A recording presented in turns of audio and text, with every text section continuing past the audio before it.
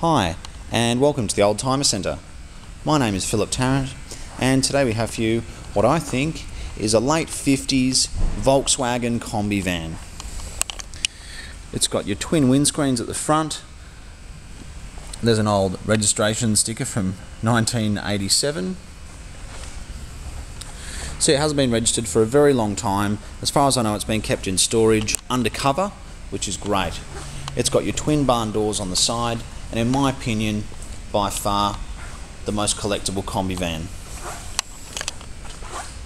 in terms of its age. So as you can see, it needs full restoration. Everything is original. As far as I know, the engine's original, interior's original, even the colour on the inside looks original. Obviously it's a manual, as most of them were, or I think pretty much all of them were. The body seems to be in reasonable condition. As you can see, you've got your barn doors on the side here. It's got a spare Volkswagen wheel in there. So it really is very original right through. So if you are looking for a project, something like this, once completed, is worth very good money and is very good property indeed.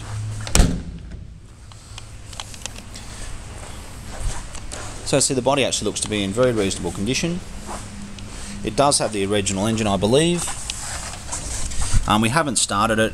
It basically came here on a truck and is ready basically to be worked on. You can open up the back.